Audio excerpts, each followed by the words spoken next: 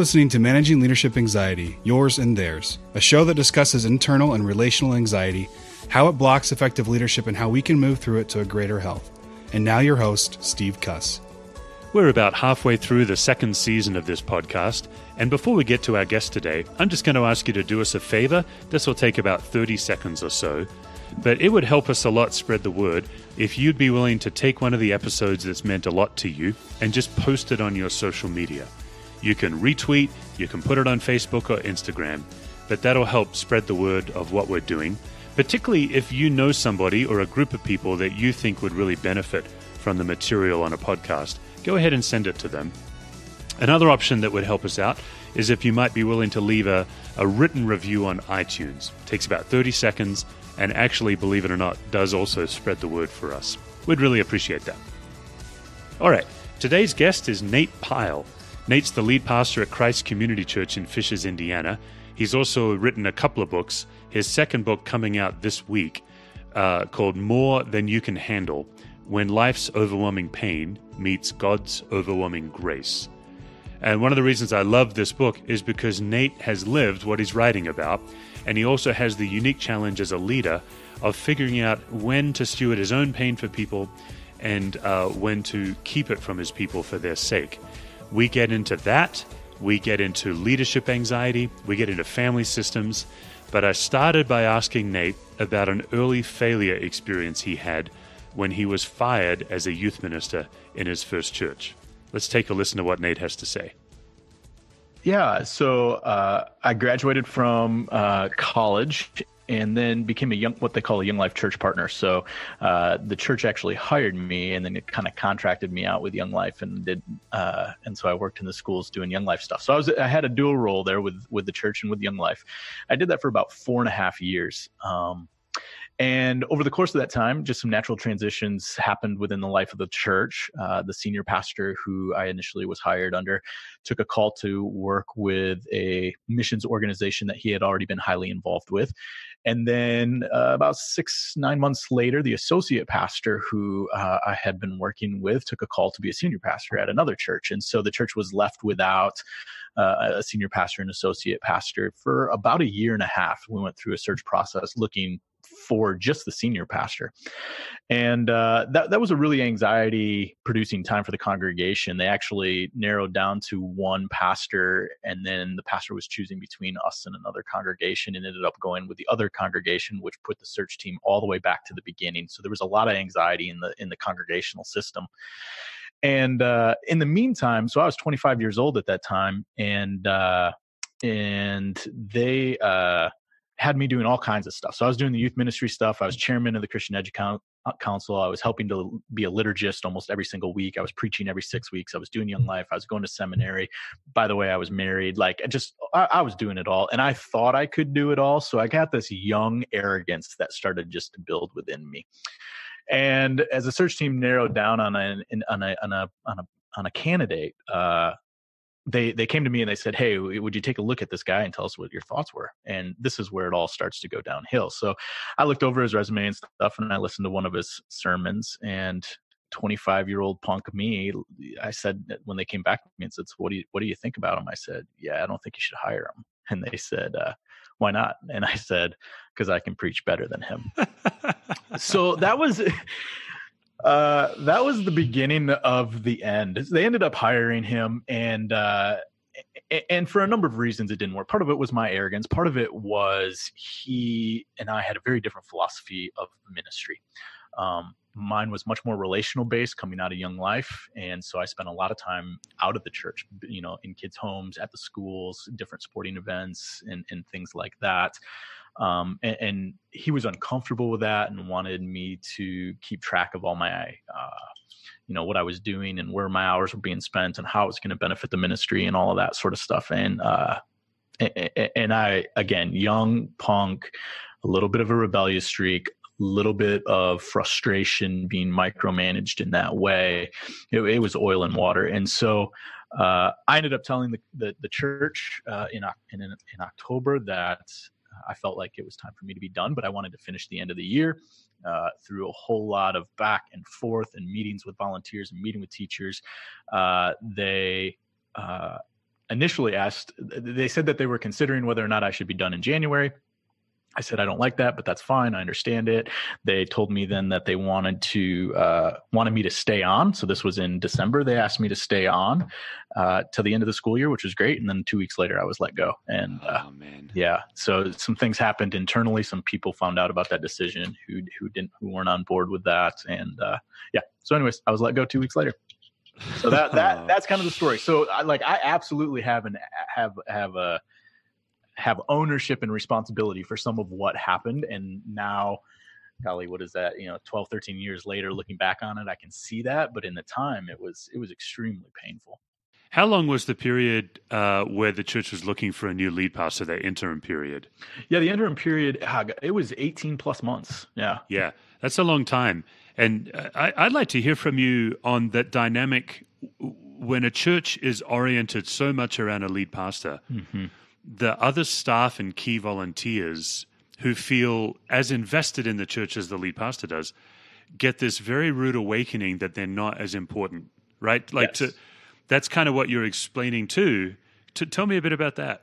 Part of what boosted my ego and gave me a lot of confidence was that in that interim period was the reliance that people had on me and the confidence that they expressed in me. Here I am, 25 years old, haven't even gone through a seminary, and they're asking me to preach every single, 6 times or once every 6 weeks. And so that was a huge vote of affirmation for me. And I got a lot of positive feedback from folks. And so that was both really great, but it also kind of boosted that ego, and like I said, I was filling all these other roles in the congregation. I was even doing some pastoral care. I remember one instance where an older gentleman, older than my parents, he was dating this girl, and he called me up one day and was like, tell me why I shouldn't move in with my girlfriend, And so here he is, this older gentleman by 30 some years older than me, is coming to me for pastoral care. And so I that felt great. That was wonderful.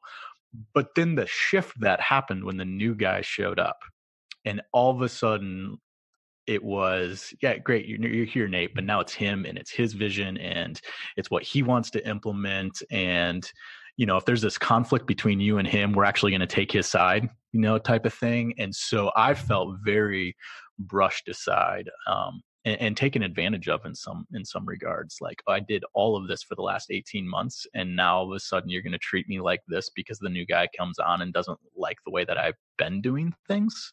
So yeah, that was really, really hard. Every leader I know and respect has at one point in their life, at least at one point, been significantly burned by the church. Yeah, I think it's hard not to. It's when you're invested in it, and yeah, I have the same thing. Like every leader I know has some story where they've been burned, and the question that I've been asking those leaders is like, how did you not become bitter? How did you not become cynical? Yeah, and one of the moves you made is learning your own complicity in it, which to me is part of the healing. Is when you see the things that you did. Like it could be true that you were burned, but it's also true that you did some burning or you didn't show up as well as you could have. I'm not saying you, Nate. I'm saying anyone.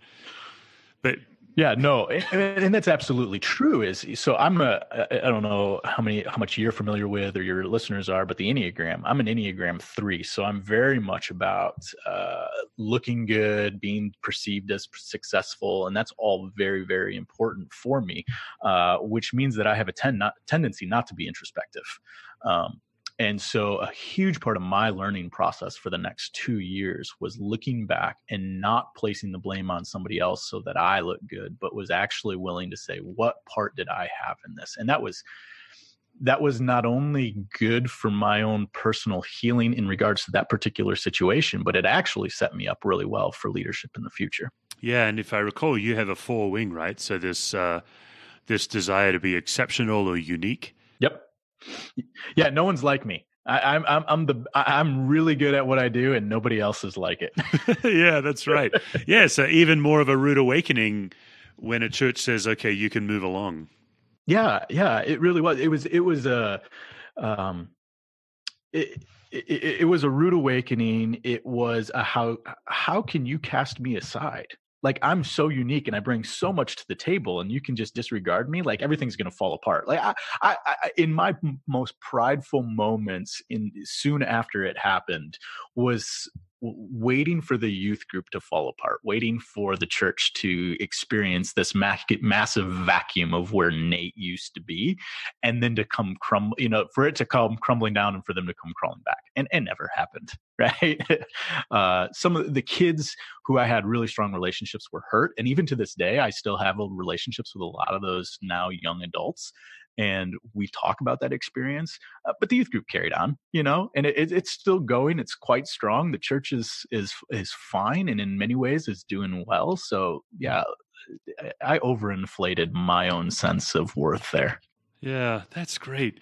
Tell us about the journey from feeling so important to the church to realizing that the church is actually bigger than you. The way you're saying that now, you describe that as almost a journey of freedom, not a journey of pain. I mean, obviously there's pain in it, but there is something freeing for a 3 or someone who feels extremely unique. There's something very freeing about realizing, actually, I'm not that big a deal. I don't know that I'd label that as freeing, but it absolutely is something that I've learned, and it's been helpful to counter those natural tendencies that I have as a 3. So yeah, I mean, there is a sense of freedom in terms of, well, in 2 things, I think. One, to recognize that the things that I'm doing aren't necessarily as important. Like, I'm not as essential to the system. I'm not as essential to the church as a whole. And so whether I succeed or whether I fail, like, those are important things and I want to work hard to them. But ultimately, it isn't going to mean that the church is going to rise or fall on me, right? And so there's a sense of freedom within that of, I'm going to continue to do the best work that I can do, recognizing that my impact isn't quite as large as I think that it is.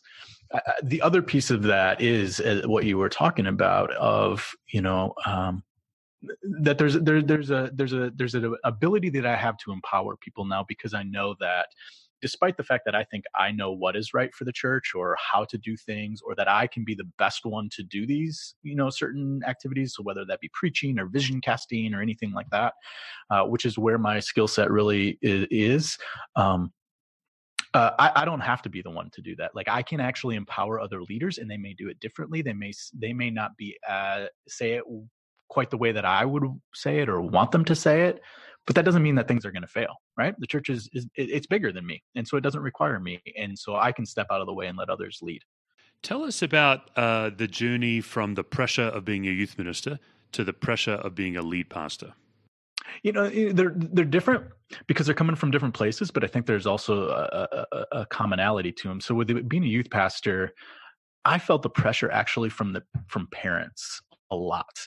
There's this sense of anxiety that their student wouldn't come to faith or wouldn't stay connected to the church. And so this pressure was placed on me as the youth pastor to be the one to ensure that their students stayed connected, right? And so there's a certain anxiety that was bubbling under the surface of what is my student going to do? And so really felt that pressure from parents to make youth group something that kids would want to come to, or to make sure that their kids were connected, or make sure their kids were growing. In the same way with a senior pastor, being a senior pastor now, there's that level of anxiety about the church and everything like that, but it's not this indirect from like parents towards an anxiety about my kids, but it's very much so anxiety about me. And so as I lead change in the church, I think of, doing adaptive work in the church, continuing to adapt to the changing culture around us and the context that we're in, and learning how to do ministry and all of that. People's anxiety is, are you still going to care for me? As we talk about reaching out, as we talk about being missional, as we talk about sending people out of the church and, to do work in the community, and programs change and the church looks and feels different. Are you still going to meet my needs? And so that's the pressure, that's the anxiety that I feel as being in an established congregation. I think that's a difference between an established and maybe a church plant. I think a church plant has that missional outward focus that's woven into the DNA. Our church is 40 years old-ish. And so being a little bit more established and doing some of this more revitalization and changing of direction is causing this anxiety of, you're taking the church in a different direction, but am I still going to have a place? Are you still going to care for me? Are my needs going to be met? So that I don't know that gets at your question directly, but that's some of the pressure that I feel and the concerns that I experience from people. It does. I had a similar journey. I was at a large church through a pastor transition, and I had a similar burning experience. Although in this particular case, the new lead pastor was a fantastic human being. He was really good. But through the process, I had some burning.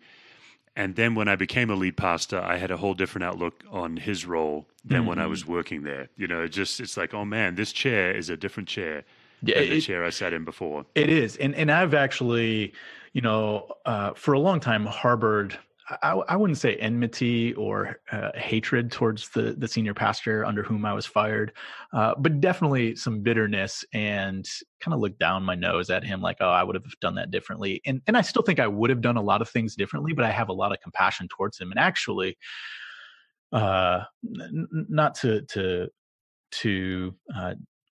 belittle him or anything like that. I actually think he was thrust into a difficult situation, and the church made a choice that was really harmful for him. That they chose somebody who they didn't set him up to succeed either. And so I have a lot of compassion towards him, and look back at and see some of the dynamics in the church that I didn't have words for. I didn't have the education in terms of family systems and just even leadership experience to see some of those dynamics at work. Like, no, that was actually, he was in a really difficult situation as well. And I just happened to be the point of triangulation for the outlet of a lot of other anxiety.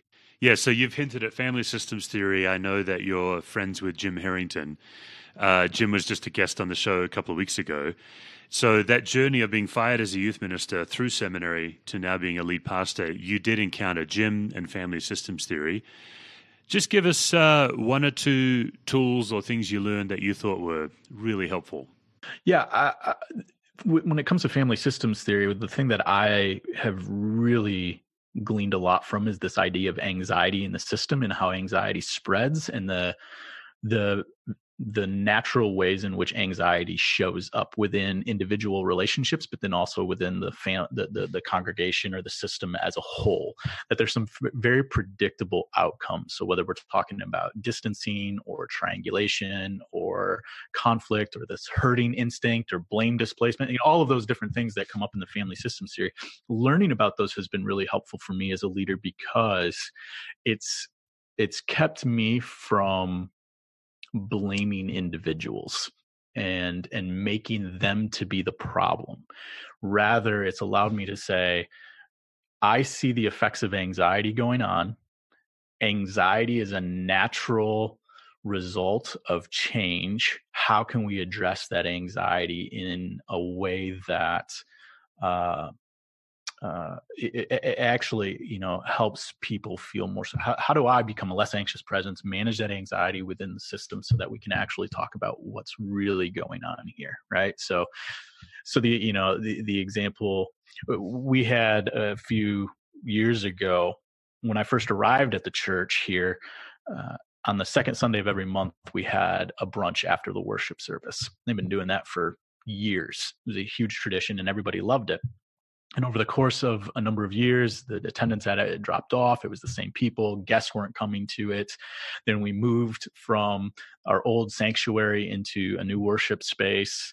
And that new worship space was where the brunch used to happen. And so it became really difficult to happen both. And so we were going to eliminate brunch, right? And there was a lot of anxiety around that. And there was some triangulation that was happening. There was some blame that was going around, all of that. And for me to recognize it's not these people who are raising the concern, but rather it's the overall change that's happening in the church and giving space for people to release that anxiety by creating feedback loops, right? So let's have a meeting after church so you can express that anxiety to me and we can hear about it and make some adjustments. And then for me, just to show up as a less anxious presence and go, okay, I'm not going to make these people the enemy.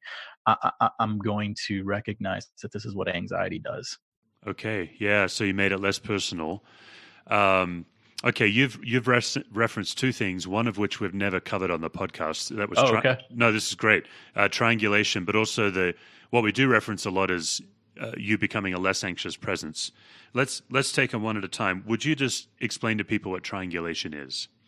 Yeah, triangulation is, so if let's just say Steve and I right now are having some sort of conflict and it's creating anxiety in me, right? I'm feeling anxious about it. I'm feeling upset at Steve, whatever. Rather than talking to Steve, I'm going to talk to a third person about Steve and about the situation, trying to get them on my side. So that's one way that triangulation could work. Another one could be like Steve and I are having a conflict about, let's say, or there's just some anxiety in our relationship because we have a different vision for, how this podcast should go. Well, suddenly I'm going to bring up something completely different and say, like, if we just fix that thing, right? If we actually had this conversation over here, then the anxiety between Steve and I would just go away, or this other issue would be solved, right? So a lot of times in church, it could look like, as the church begins to try to reach out to other people, maybe they begin to do different kinds of worship, right? And so all of a sudden there's this huge blow up over drums. Well, it's not really about drums. It's about this change in direction of the church. So that could be another, you're triangulating in this third thing to sort of relieve anxiety by being able to not focus on the real issue. That's great. We could also be triangling by you and I agreeing and ganging up right now against somebody who's not here. Right, exactly. Yeah. Yep. So that's a very typical way that anxiety plays itself out, and within a larger congregational system that can take the place where it can begin hurting, right? So all of a sudden you get a couple of different groups, and now they're triangulating against each other and against other things, and then that's where power plays come out, and it can be really tricky leadership situation. But again, it's just recognizing, like, this is what anxiety does, and so how do we manage that?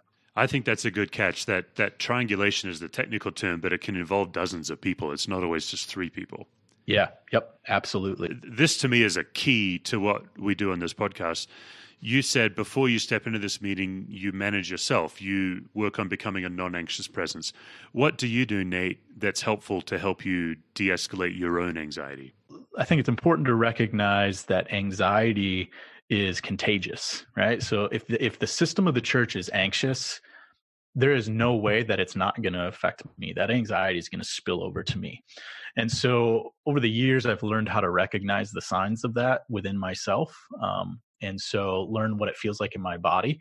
And so for me, my hands get a little sweaty. I can feel it down in my gut. It feels very similar to when I want to, or when I'm about to get up and to speak in front of people. It feels very similar to that. And then my tendency is I really want to talk about it with a lot of people. I need to process it. And so that's not bad. That's fine. The way that I do it, though, is I try to find folks who are not a part of my congregational system. So I'm not taking that anxiety of the congregation, absorbing it into myself, and then spilling it back into the congregation by having conversations with deacons or elders or other influential leaders and trying to get them on my side. So now I'm triangulating, right? So what I try to do is have a counter system or a place where I can dump that anxiety. So a coach is a great way to do this, where when an anxious situation comes up, dumping that, into the coach. Some meditative practices, so journaling some things in terms of, this is what I'm feeling, this is the result that I'm hoping for, these are my values that I want to hold on to in the midst of these conversations, these are how I want to view the folks that right now are maybe they're the ones who are the acute, or they're the manifestation of the anxiety within the system, right? This is how I want to treat them. How do I respond to them? And so doing journaling exercises like that moves me away from my emotional response and pushes me towards the rational, so that I can be very clear about what my values are and then hold on to those in the midst of the conversation. So those are just a couple of things that I do to try to manage my anxiety in the midst of difficult situations. Yeah, I've run into people when I've done coaching or on this podcast, and they'll say something like, I'm not very anxious because I don't worry. They think that the only anxious response is worry. Right. What would be some other evidences that someone's anxious? Yeah, I think for a leader, we let go of our values, right? So if you say, I want to be a leader who listens to the concerns of others, and we find ourselves stopping. We're no longer listening, and we're shutting conversations down. We aren't even allowing certain conversations to be had, right? We've now let go of that value of wanting to be a leader who listens to others. I think that is anytime we're giving up a value is a sign that we are operating from an anxious perspective. That's great. That's a big one for me. I also notice it when I become really manipulative, and not manipulative in the in an overt way, but manipulative is in using rhetoric to get people to see things from my perspective because I believe it's the only way to see that. And again, that part of my one of my values is that I don't see the whole picture and I need the input of others to get it. And the minute I start going, well, actually, I see this really clearly and y'all should do it my way, that tells me that I'm in a position where I'm feeling anxious and I need to figure out how to process that.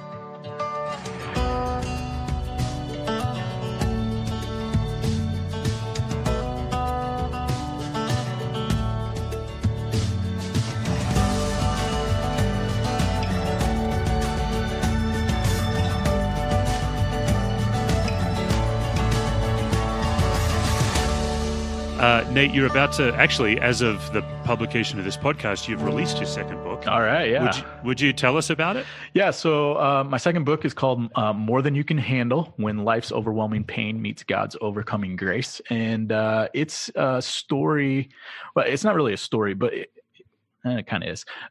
My wife and I, we went through a period where we had some infertility struggles. We had an ectopic pregnancy.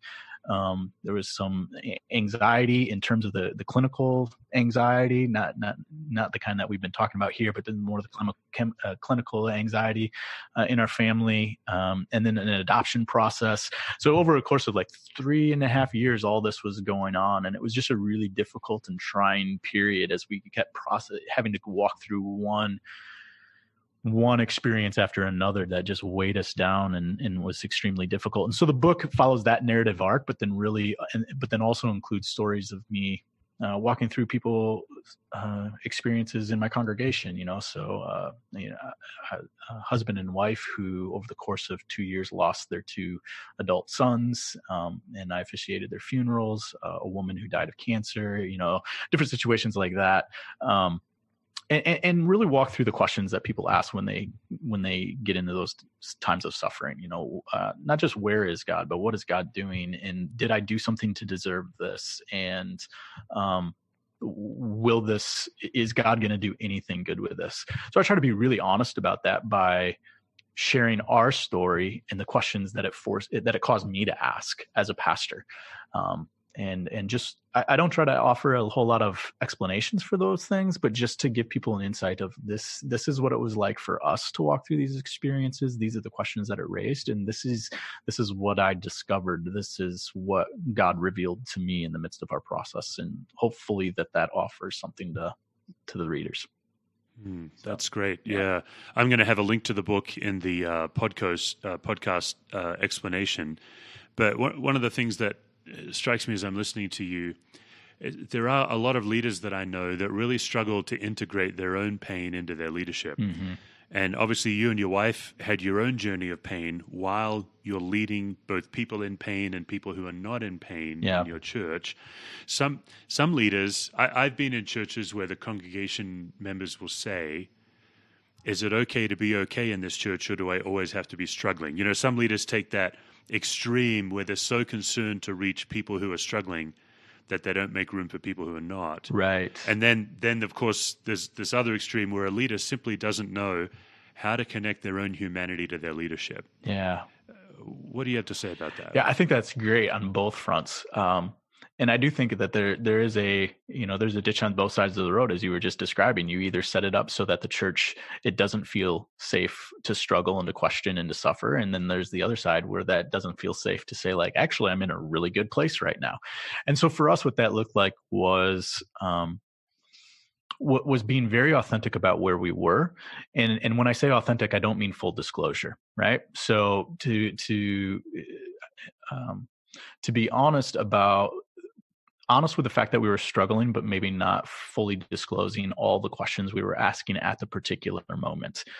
So when we went through the ectopic pregnancy, we shared we had an ectopic pregnancy. I missed a Sunday because we had to take my wife into the emergency room on a Saturday night, so I missed the next day.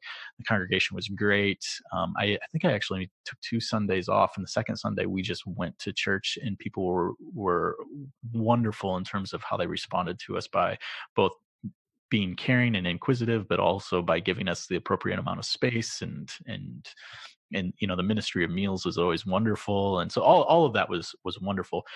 But what I didn't share with them was also the questions that I had, right? I didn't share as it was happening that 3 days after the ectopic pregnancy, and we had to end a pregnancy, that I was walking through the woods, shaking my fists at God, saying to God, you tell us that you knit us together in our mother's womb, and this child didn't make it into the womb. That's on you. Like I didn't share that then. And so I think as leaders, we have to figure out what's the healthy balance to be authentic in terms of, I'm going to share where we are, but I'm not going to fully disclose. So when my wife was going through the anxiety and the panic attacks and insomnia, I pulled my elders in one Sunday morning and said, this is what's going on. This is what I'm asking for you. And being very clear about what I needed from my elders and my leaders, and then also very clear about what they could expect from me for the next couple of weeks and what we would do moving forward. At the same time, I asked them, as this needs to stay in this room for right now. And again, we didn't share that with the entire congregation. We shared some of the things. It was right around Christmas time, and so on the third Sunday of Advent, it's Gaudete Sunday or the Joy Sunday, right? And so I got up and I wasn't feeling joy. And I was very honest about that. I was very honest with the congregation about why that I wasn't feeling joy, but also that I was going to choose defiantly to hope in joy. Right. And so, but I didn't give them here's the circumstances surrounding this. Right. So again, trying to find this line. And then also, to be authentic, not just about when we're struggling, but to be authentic about the redemption that's happening, right? So again, this gets to that second point where you want to actually say to people, it's okay to come out of it, and it's okay to rejoice that you're out of it and you're in this good space. And so we also shared that in different ways. And so, yeah, I think that's a really tenuous, like I said, it's a tightrope, but finding that balance really resides around what does it look like to be authentic without having to give full disclosure. I think that's been a helpful mantra for me. It also sounds, if I'm hearing you right, it sounds like there are details you share afterwards, like after the heat of the situation is over, you might say, I did walk through the woods and shake my fist. You're just not shaking your fist on Saturday and sharing it on Sunday. Yeah. I think it's Nadia Bowles-Weber who says that we can lead from or share from our scars, but not from our wounds, right? Yeah. Which I think I find that to be really, really helpful. Yeah. In terms of, I've got scars and I can show you my scars, but I'm not going to show you my gaping wounds right now because I don't know what's coming out of those wounds. I just think that can be particularly unhelpful as a leader. I think there's a time for that, but that's where I think you need to have wise counsel around you to help you learn and discern which wounds do I maybe share and which ones do I not. The other thing you pointed out that I thought was really helpful is that you did avail yourself of the care of your congregation. You're not a leader that thinks that care is only one way. There is a two-way care. Yeah, I firmly believe that. I mean, I think that sometimes we as pastors or leaders within congregations can separate ourselves. So sometimes I hear pastors talk about their congregation and it's like the church or them. Like I hear this third person language towards their congregation. And I very much try to use the we and us language. And I have a unique role that is set apart within my congregation. And yet I am absolutely a part of my congregation, and these are my people. And that's been a shift that, you mentioned Jim Harrington a couple of weeks ago that he helped me with. So when I arrived at this church, my wife and I were very much like, this will be 3 to 5 years. It'll be a great church to be at for 3 to 5 years. And then we'll move on to the next one and it'll be bigger and better. And that's, because the sort of climbing the corporate ladder of the church. And Jim really challenged me with what does it look like to be at a place for 10, 15, 20 years and see yourself not just as a pastor, but as a part of this community, and not just to see yourself as a pastor of the church, but also to see yourself as a pastor of a community. And that mental model shift was it was big for me, and it still is something that I'm challenged by, because as a three, man, I'd like to go to a bigger church and for my own ego. But to be here and to see these as my people and to journey with them over a long period of time has been something that's been, I think, it's done a beautiful work in the congregation, but more so in me. I love that. Yeah, there was an era of church conferences where I went to the church conference and I just got really frustrated because the person on stage, who's inevitably a pastor somewhere, is talking about his congregation. And I'm sad to say it was always a guy who was doing the talking. Yeah. As if he's not the same species. Like he was, you know those people, and I kept thinking, you are as 100% sheep as they are. You know, like we're all totally. If you cut me and send my blood to the DNA, I'm sheep, just like my congregation. You know what I mean? But I do think as leaders we tend to believe we're a different species than the very people, as if we don't have exactly the same foibles and sins and challenges, and therefore. What I love about what you're saying is the freedom of letting people in your congregation care for you, like a true body of Christ experience. That's what I'm hearing, at least. Yeah, that's the way that I treat. That's why I feel like this congregation has treated both myself and my wife.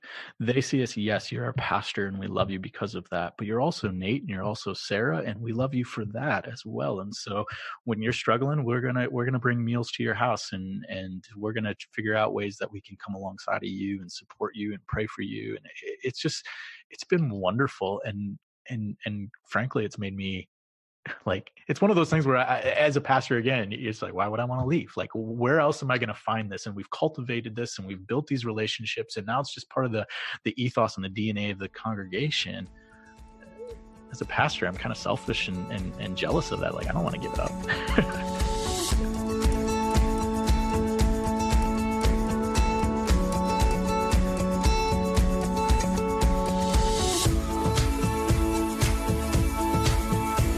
Let's move to a set of questions that I ask every guest. And the first one you've already tackled, so I'm going to ask it and I'll hear it again, but we can probably move on.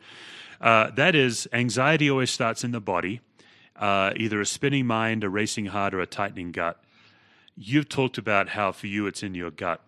Yeah. I think what would be helpful for our listeners is, as people are trying to figure out where it starts for them, is if you could give us a little more of how you know when you're anxious physiologically. For me, it's in my gut, and I know that anxiety that I feel before I get up in front of a group of people and speak. Particularly, I mean, I still have it on Sunday mornings, even after almost 11 years of preaching 45 times a year.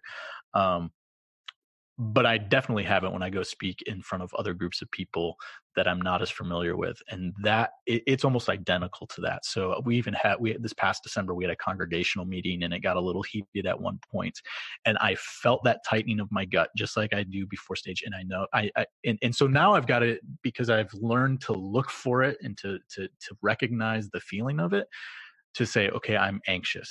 How do I want to respond out of this anxiety? So asking questions, keeping my voice calm, being curious, my values, again, all that. I feel like so much of how we respond to anxiety is work that we've done preparing for it. In the midst of an anxious situation, we can't respond we don't respond from our best place if we haven't done some pre-work to it. So for me, recognizing those signs has been very, very helpful. And like I said, it happens in my gut, and I say one other thing is that there's a narrowing of vision. When all of a sudden I lose my peripheral vision, I also know that I'm starting to get anxious. There's a tightening down that happens. So it's in my gut, and then what I see. I think another source of leadership anxiety is when a leader believes they need something at any given moment that they don't actually need. So in my case, I'm also an Enneagram 3 with a 4 wing, by the way. So we're there you go. basically right. brothers. So for me, I always need to be impressive. I need to look smart, but I don't actually need that. I just believe the lie that I need that. Could you name a couple of needs that you have that generate anxiety? Yeah, very similar to that. I need to look. I need to look like I'm in control, right? I need to be in control. Sometimes I need to have the answers. And that there is that special unique thing of I need to perform well. And it's really interesting. Like when I do congregational meetings or even sermons on Sundays and stuff, when I'm not in a good place, there's a performative aspect to it. I need to perform well, and I need to be perceived as someone who did whatever task that I'm doing. I need to do that well. You've also alluded to this quite a bit, but I think the other challenge of leadership anxiety is the capacity to forgive yourself when you make a leadership mistake. And I'm not talking about a giant moral thing or something where you should be fired or arrested. You've already shared very poignantly an early mistake. My theory is we never actually grow out of making mistakes. What's a more recent one you'd be willing to share with us? There's a particular individual within our congregation right now who he and I have different visions of things and have kind of been butting heads. And,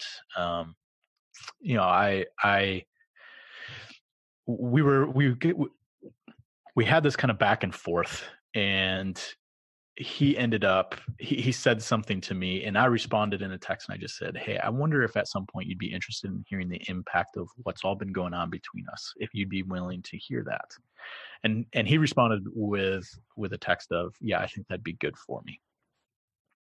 3 months later, I get a text from him saying, "Are we still going to meet or not? Because this is part of the reason that I don't trust you, because I failed to follow through on what I said I would do. I asked him, do you want to meet and hear about this? He said yes. Ball's now in my court, and I failed on that." And so even though this was an individual for whom we had some conflict and all of that, and there were some things that I think that he needed to own, what I needed to do in that moment was not point the finger at him and hold up everything that I think he needed to be owned. What I needed to do is actually meet with him and own my mistake. And my mistake was I failed to keep my word and set up a meeting for you and I to have a conversation.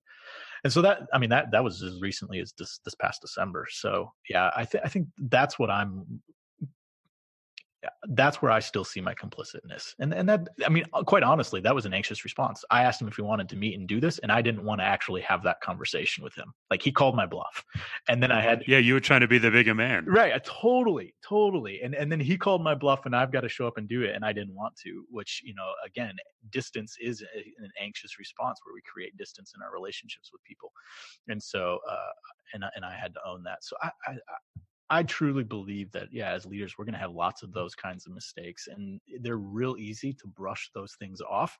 But in some ways, I think those are the widow's mites of leadership, right? The small offerings that we do that actually have huge value in the economy of God's kingdom. I think leaders are often the last to know that they're anxious or that they need help. So these next two questions are really about tapping into the source of life and peace. So Nate, in your life, when do you feel most fully loved? This is kind of a sad answer, but I think it's the truth. For me, I tend to be a pretty high capacity person in terms of being able to take on a lot and do a lot and feel like I should be doing a lot. And so I can run pretty hard and take on a lot of different things. And usually I don't ask for what I need or share what's really going on until I hit I hit my capacity's limit, whether that's an emotional capacity or just a time capacity, and I can't do everything that's asking. And I get very frustrated. And usually there's some bitterness in there and some maybe anger and resentment. But in those moments where I get past that and I'm very honest and vulnerable with folks about here's where I'm struggling, here's what's not working for me anymore, and people respond with grace and they accept me and they don't shame me, in terms of, well, you should be doing more, or you should be doing all those things, but they're actually sitting there going like, hey, we've been waiting for you to ask. And the few times there's been even a few times where I've done something like that and somebody says, thank you, I actually feel like I know you better now. So for me, it's a those moments in which I can be vulnerable, which grates against both my threeness of wanting to be perceived as someone who has it all together and looks good and is successful. But then also grates against some of the messages about masculinity in men that I've been taught and handed down over time, right? That men should be able to handle everything, that men should be rocks, men should be in control, men should be able to, deal with whatever situation comes their way. at the moments in which I'm able to buck those narratives and enter into actually, as a human being, I have limitations and I have weaknesses, and vulnerability and intimacy are things that I've been created for. Those are the moments when I feel most loved.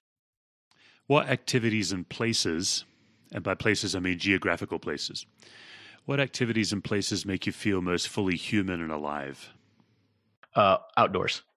So I enjoy anything, a lot of hiking, fishing, camping, backpacking, all of that sort of stuff. And my wife and I have had a number of conversations over the last couple of years about this very question, for both of us, and realizing how our needs are very different on this. And so one of my needs is, particularly in the fall when it's hunting season, all that, like getting out in the woods for extended periods of times is just rejuvenating for me. I love hunting, but part of it is just, it's good for me to sit in a tree stand for hours on end and do nothing but pay attention to the world around me, pay attention to me. There's just that's huge for me. And then I'm actually going on sabbatical this summer, and one of the things I'm doing is taking my 9-year-old son backpacking in Yellowstone. And I used to do a lot of backpacking, but I actually haven't backpacked at all since I've been a pastor here. So it's been over 10 years.